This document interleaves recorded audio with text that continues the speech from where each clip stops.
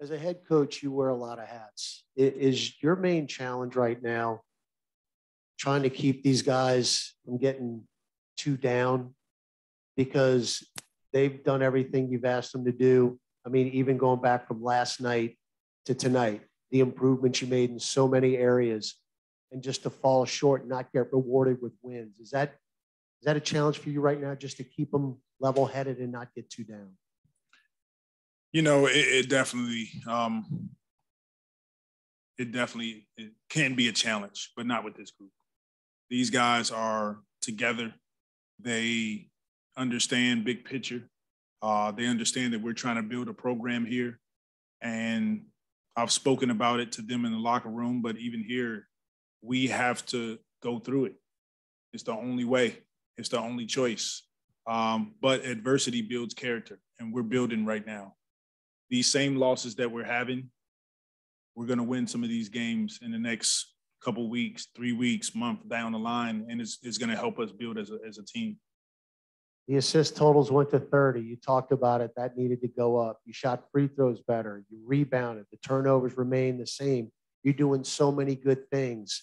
But I'd like you to talk about what your bench did tonight. You got up to 30 points bench. That's tops this season, how they had to contribute. And with no Ingram, you had to make up the scoring, and they were able to do that. Yeah, our bench was huge. Everyone that stepped on the floor contributed to tonight's effort.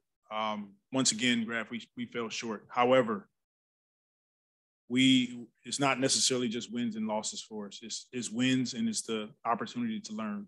And we're learning from every single game. I still feel in my heart that we're getting better, and things will turn around. Our guys are staying upbeat. It's tough. It's tough in the league to win a game, but we're fighting. When we're right there, we're knocking on the door. You just mentioned you have conversations with the team about looking at the big picture. Just, what are some of the things you're telling the team, or you guys are talking about, with just taking the long view in mind? The biggest thing is that we have to continue to put ourselves in a position to win games. And the last 5 games, we've done that. 4 or 5 games, we've done that, where it comes down to the end and we have an opportunity to win the game. It's because we play hard, we play together, we move the ball, we just continue to play the right way, and we trust it. So that's big picture for us. Eventually, we're going to win those same games that, we're having some losses in right now. And with New York's shot making from the perimeter tonight, is that something you just have to tip your hat? Is there something you guys could have done better defensively in this game? They're a good shooting team.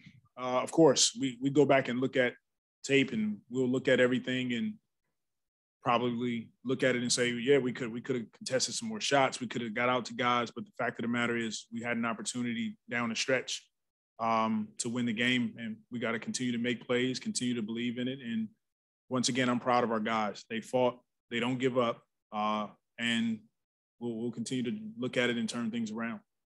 Yeah, when times are getting tough like this, what type of characteristics do you need in the locker room to make sure your team stays together? We have extremely high character guys in the locker room. Garrett, Josh, B.I., Sato, Billy, I can go down the line, Jonas, and our guys are not hanging their heads. They understand this is where we are. No one's going to feel sorry for us. We're going to dig our way out of it, but we're going to do it together. And that's the deal. That's where we are. It's no excuses. I love what we're doing. We're going to dig out of it together. You said B.I.'s pain kind of popped up this morning, but do you have any idea about his status, going into the road trip? Not right now, I don't. As soon as we do, we'll let you guys know. Coach Kyra came in and added 12 points off the bench. What did you like about the spark that he brought to the team today? I loved his aggressiveness, just his awareness of when to attack, when to get guys involved. He's so fast that when he kicks the ball up and gets it back, it's just hard to stop him. That's the player he has to be for us. I spoke to him a little bit before we went out and just told him you got to be extremely aggressive. And aggressive is not just scoring. It's just attacking, looking for your teammates. If you have an opportunity to score, you score. Proud of him. Willie, Julius Randle and Herb Jones went toe-to-toe tonight, especially when you look at the stat line. What does that say about your rookie? Because he went up against, a guy that made all-second NBA selection last year. It says a ton about him. We've been talking about Herb since he got here, and those are some of the things that excites us as an organization. Credit to Griff and Trajan and their whole crew and staff for identifying Herb. And fortunately for us, he was there during that pick so we could get him. But it was a collective effort. Herb led the charge, but it was a collective effort tonight.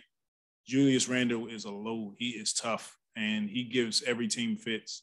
Our guys just fought him, and we did it once again collectively as a team. Coach, I got another one for you.